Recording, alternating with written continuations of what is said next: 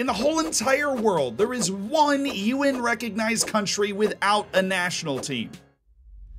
One UN-recognized country without a national team, and it's Vatican City, except it's not. They do have a national team. What about Tuvalu, smallest country in the world? They have a national team. Monaco, it's like half a mile long, but of course they have a national team. They might not try to qualify for World Cups, but they do put their best players on the field, have a whole federation, and play matches against other countries. Usually the Vatican and Monaco play each other, but they're still playing. And all those countries have a lot less people than the one that doesn't have a team, a federation, a league, or anything. And to find this mystery country, you need to know your geography. So thank goodness I have a lot of storage space in my brain. You could land a B-52 on this forehead. But on our tour of geography, we're headed to Los Angeles. Don't worry, we're leaving soon. And then we're headed to Hawaii. And then you keep going left. You see that spot with all the water there? Zoom in, because that's the country. It's called the Marshall Islands. While it may initially look like there's no land here at all, 60,000 people call this country home, and most of them live in the capital of Majuro, which is insane because that island is just 10 kilometers long, and it is only long. So not a lot of land, but a lot of people for the amount of land that's there, and they've never played a national team game or had a national federation. Until now, because there are some hardy souls trying to change that. And you could actually get involved in how they set up their national team. They just had a Twitter competition where you could submit your ideas for what their jersey was supposed to look like, but we're getting to all of that in a second. Why did they not have a national team already? Well, there you can blame your favorite soccerers. United States. It's our fault. It usually is. The United States of America. This is actually rooted in history, which is awesome for me because I'm a history major. I love history, and I have a history podcast linked in the description that you definitely should check out. But it's a passion project, and I have no free time, and so there's only 2 episodes, but they're cool. We're getting distracted. Walk back in. Islands. Right, there was vicious fighting in the Marshall Islands in World War II. Japan owned it for a while. The United States took it from them and then administered the islands for over 30 years. And as a result, the culture of the United States became kind of the dominant culture in the Marshall Islands too. They love baseball, they love basketball, they love American football. Over the course of those 30 years, the United States also used some of the atolls in the Marshall Islands for nuclear testing, so there is a chance their national team could be very good if they have some radioactive superstars around. But of course, the United States famously doesn't care about soccer and didn't have a continuous professional league until 1994, begging the question, where did I come from? Marshall Islands wrote their own constitution in 1979, declared independence, but then struck a deal with the United States so the US could keep a military base in the Marshall Islands in exchange for providing military protection for the country, which meant that the US culture continued to dominate in the Marshall Islands: basketball, baseball, American football, things that you may or may not understand at all. And by 2018, it was clear that even the explosion of soccer in the United States had not reached the Marshall Islands yet, because there was this wonderful article written. I mean, just look at the subtitle, "The One Country That Doesn't Care About Soccer." That's awesome. The article is a great read, linked in the description, but it quotes various Marshallese people as saying, "Soccer?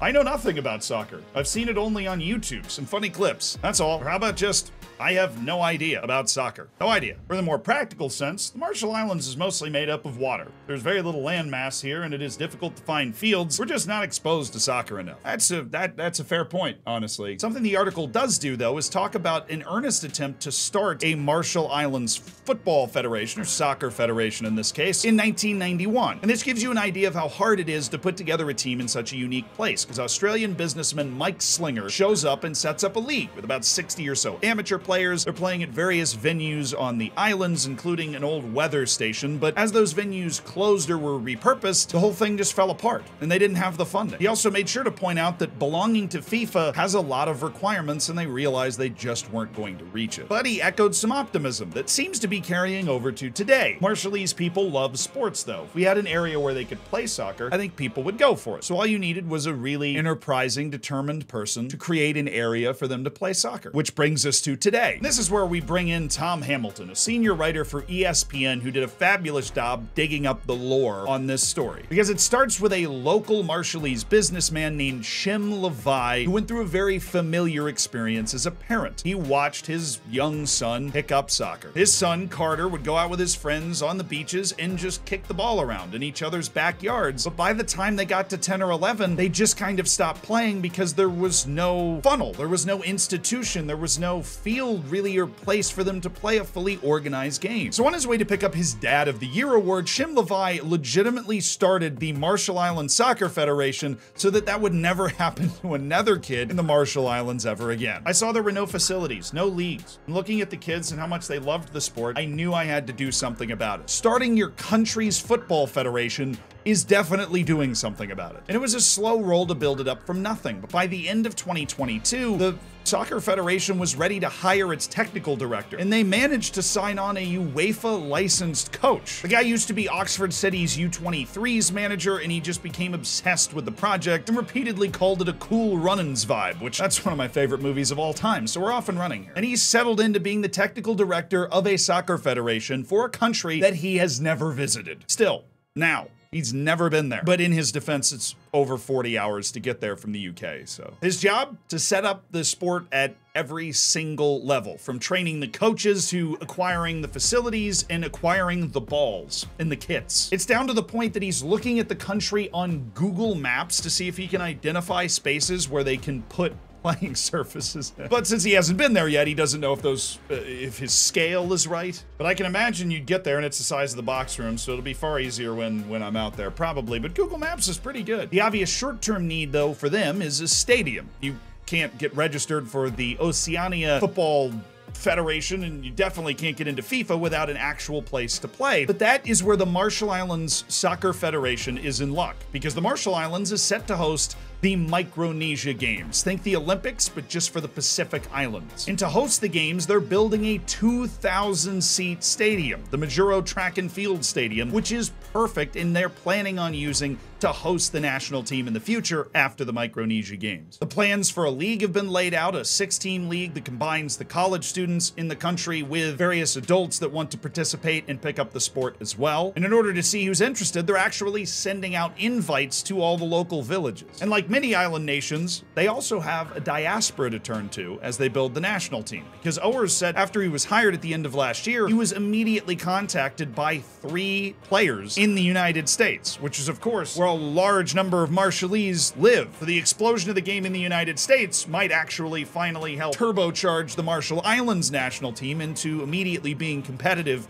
in Oceania. And that is the end goal. Recognition by the OFC, Oceania, and by FIFA to be able to participate in World Cup qualifying, which Oceania now in the future gets 1.5 spots in. So it's New Zealand and somebody else. But as you can probably tell, because this has already been going on for 3 years, they're being methodical and right about it. We want to tick the boxes and make sure our foundations are strong. That was Shim Levi talking to ESPN. Believe it or not, you can't actually put together a national team overnight. Looking at you, Qatar. Look, I'm a historian of the game. I know that Qatar almost qualified for the World Cup in the 80s and the 90s, but it was a funny joke, and that's what I'm here for.